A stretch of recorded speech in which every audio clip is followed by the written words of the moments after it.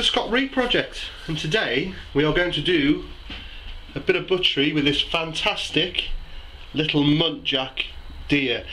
Now, as you can see, it's not very big, and I know a lot of my friends over the pond in the US and Canada, I know you have your whitetails, they're a lot bigger, but this is one of the smallest deer native to us in the UK, and believe it or not, this is fully grown.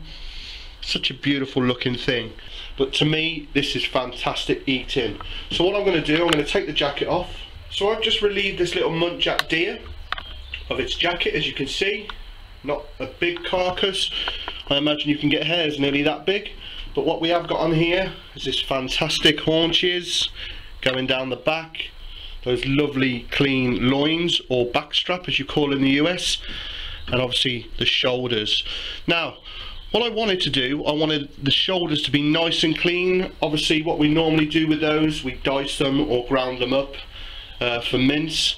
But someone asked me, have you got a recipe for a shoulder of venison? And I've got one in mind. So what I wanted was real clean shoulders. So I asked my mate Coops, who's my game guru, who is a deer stalker, gets all my game for me, to shoot it. He shot it in there. Nice clean kill, which has resulted in these fantastic clean front ends. So what I've done then is I've washed it. As you can see, it's set nice and firm, which is fantastic for butchering. So I'm just going to let it dry for a while, then we're going to get it on the block. We're going to have a bit of fun. Right, first thing we're going to do then is going to take the legs off. That first bone. Let's get my saw a moment.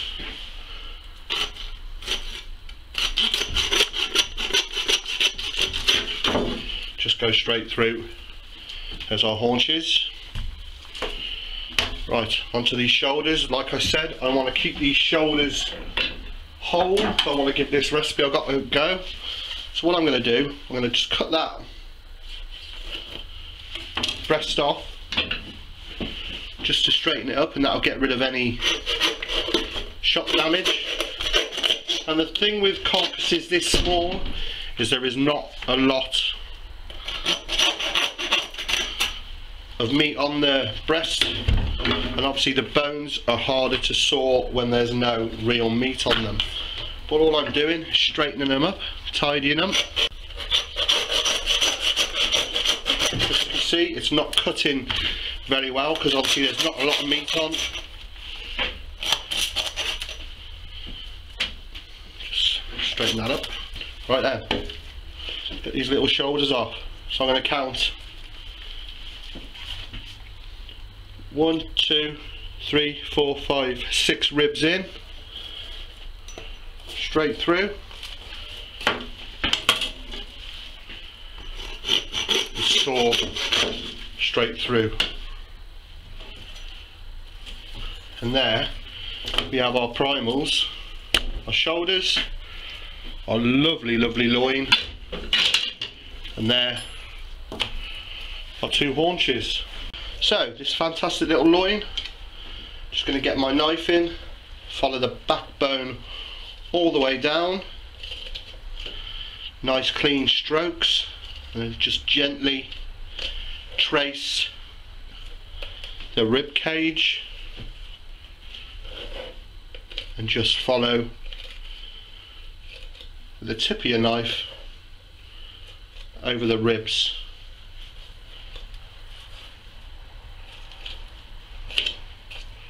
And you're left with your lovely little back strap. Obviously strip it, that'll go into the trim. Just tidy that up, and there's our prime piece of back strap. So same with the other side, down that backbone, over the rib cage. And you can do this with larger deer. I know I get a lot of questions, can you do this method with a whitetail? You can. Obviously on a larger scale it would be more like butchering a cow, but you could do this method no problem. So again, you'll strip, you can get it, that off, and we shall tidy that silver skin up when we trim it all up finally. So there's our 2 money shots. Backstrap, put them there, get my trim pile over there. Right, onto these haunches. What I'm going to do with my saw, go on through the pelvic bone, through those.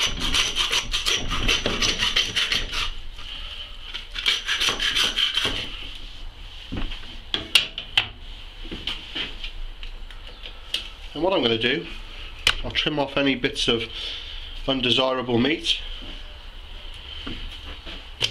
And I'm just going to get my boning knife in, take out these little H bones.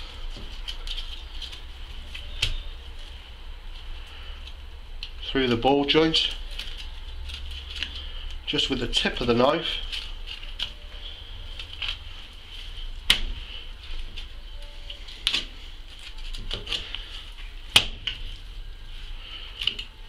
And it starts looking a lot better already. Trim up any blood meat. And what I like to do is take the shank off, and there you have one bone in little haunch. It's that easy. So we take the shank off,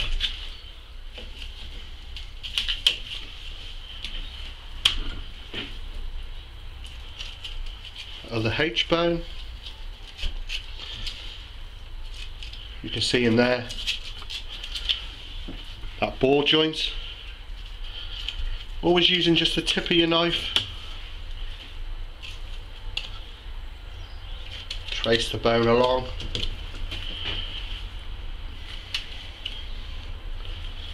And there, once it's trimmed,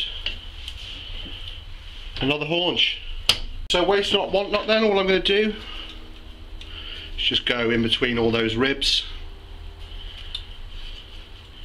You know, even if you only get a pound off something this small, you know, burgers, sausages, it's all prime meat in between each one. You'll be surprised by the time you've finished, just by trimming the bones, how much of a pile of trim you've got, which I will show you at the end. So we've got our loin fillet or back straps, which we're going to take the silver skin off in a minute. We've got our bone-in haunch, our little haunch, make a nice little roast for a couple of people. Our little shanks, which I'm just going to bone out by just following the bone. These will either go into dice or into sausage or even burgers, although it's -1. Go on that pile. And that's shanks. Right, this shoulder. Now, like I said, a guy asked me if I got a recipe for shoulders of venison, and I have got one in mind, like I said. Will it work? I'm not sure, but what I want to do is get it off whole and try to see if I can get it boned out, put a few strings around. But then again, you know, if there ain't enough meat, it's not going to work. There's the shoulder. What we're doing is tracing down the rib cage, either side, and just following the neck. So same with the shoulder bones, as we did with the loin. I'm just going to go take off any bits of meat and then in between each rib again. So looking at these shoulders then, I don't think I can do what I wanted to do with them. There's just not enough meat on them, there's not enough structure to them, so I'm just going to take the neck fillets off, trim out the gristle, because what I wanted to do really was bone and roll one and try and create a pulled venison shoulder dish, but there's just not enough meat, and as you can see, because they're so small, you can actually see bones through them. So I'm just going to break these down, trim it out for dice, for mince, put it in my pile, take that little hock off in the natural bend, and then same as we did with those shanks, just follow the bone and take our meat off. So over the top of that blade bone, as you can see, not a lot of depth of meat. On the other side, expose it up one side, at the other side,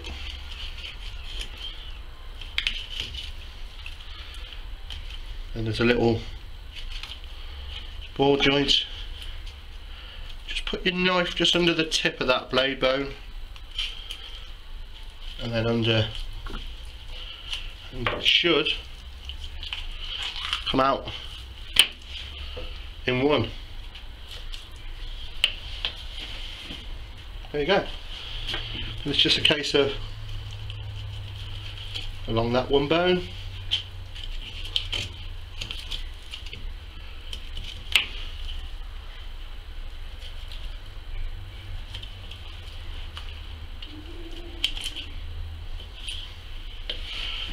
dog can have that one. 6. There we have our bone shoulder to do with whatever we feel. So I've just boned out that other shoulder then. So all I'm going to do, go through it, take any bits out I don't want, and then just dice. And you know, this was a small deer, as I've said. You know, they don't grow much bigger than this, and no, before you ask any questions, it's not a dog. But what you do get is a prime wild product. And you know, even a kilo of venison here in the UK is about 13 quid a kilo. So you know, you will get some fantastic meat. And I shall show you when we lump it all together at the end how much we get off. I'm just going to trim this pile through. I have a trim pile for mince, and this is my pile for dice. Obviously make some nice casseroles with the dice, the trim, might make some sausages, or if you look on my other videos, the venison ragu. Oh, it's a fantastic dish, a great way to use up your ground venison instead of just burgers, which there's nothing wrong with them, don't get me wrong, but you know, it's winter time, get a low, slow cooked ragu going, can't be beaten. So these haunches, fantastic if there's just a couple of you, but Muntjac to me is one of the best meats of all the venison I've tried, and I just love to steak it. So what I'm going to do is break down this haunch, take off the knuckle, separate the top and the bottom round. Just going to trace that bone along, trim any bits off.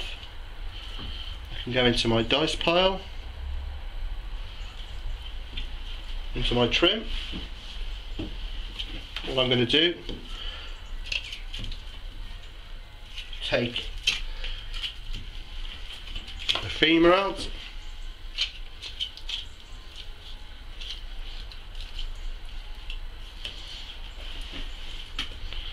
tidy that up.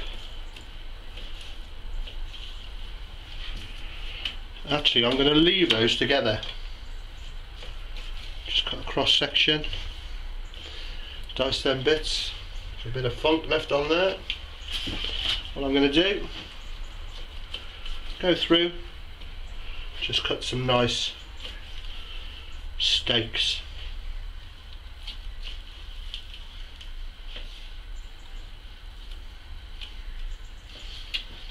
And any of the ends, odd shapes, into the dice pile. So the same with this haunch.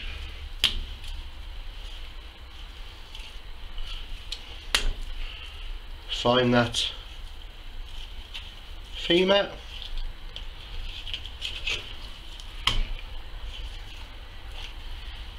There's a natural seam, and there's no stopping you guys with your whitetails seaming out your haunches like this. They'll be a lot bigger, so you'd have real substantial cuts.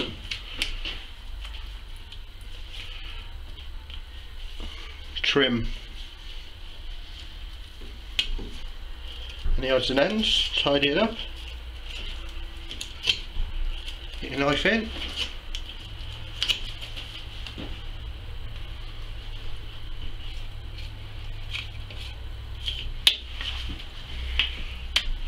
and always face up your meat, presentation, and through again. Lovely little steaks.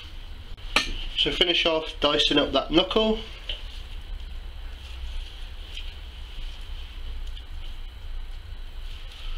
And as you can see, out of all that, tiny, obviously like I said, no bigger than a hair.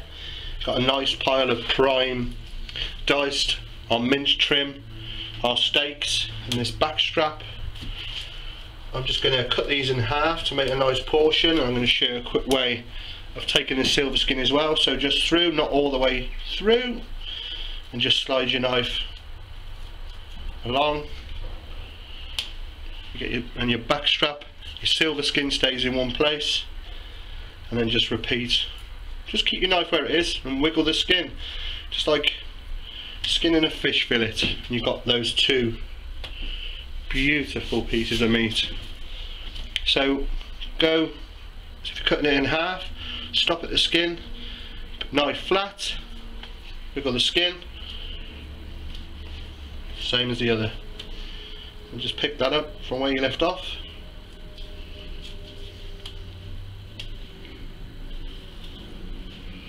And there you go,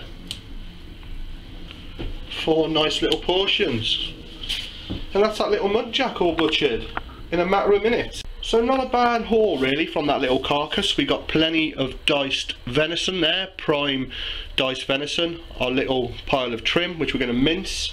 We got these lovely little steaks, and obviously the money shot, these loin fillets, back strap, absolutely fantastic cut of meat. So not bad considering. And there's a bit for my pooch there, look. 6, do you want to be? She's the luckiest dog going. So it just remains for me to say then, thanks for watching, and please subscribe guys, and follow me on Twitter at TheScottReaProject. If you haven't joined Twitter, join Twitter, follow me, and if you've got any questions I can answer you straight away.